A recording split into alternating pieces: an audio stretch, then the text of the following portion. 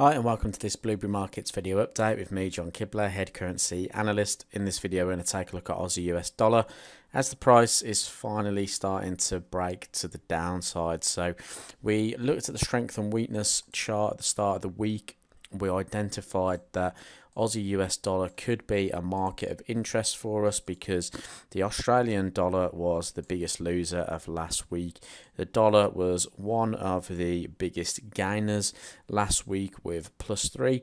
So we were looking for the potential for Aussie US dollar to start breaking to the downside. And what we've got at the moment is price in that consolidation level, very high level of volume just through this level around about 0.7630.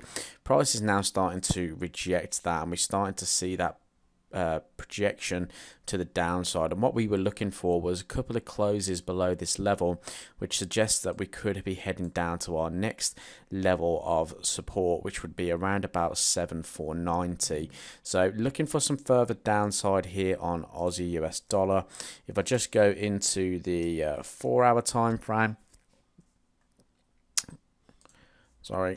just like that, there we go, we can see that the market is starting to break lower. We can see that we're starting to get those closes that we're looking for. Obviously this is still very early in the closes, it's still the start of the US session, but if this candlestick on the 4-hour time frame can close like this or even more bearish, then we do have a confirmed break of this level. We can start then looking for the pullback rejection trade and a retest of this major resistance for some further downside on Aussie US dollar. So Aussie US dollar projections looking quite good so far. Let's see if we can get that 4-hour close. Looking for targets of 7,490, and hopefully we see this one pull through.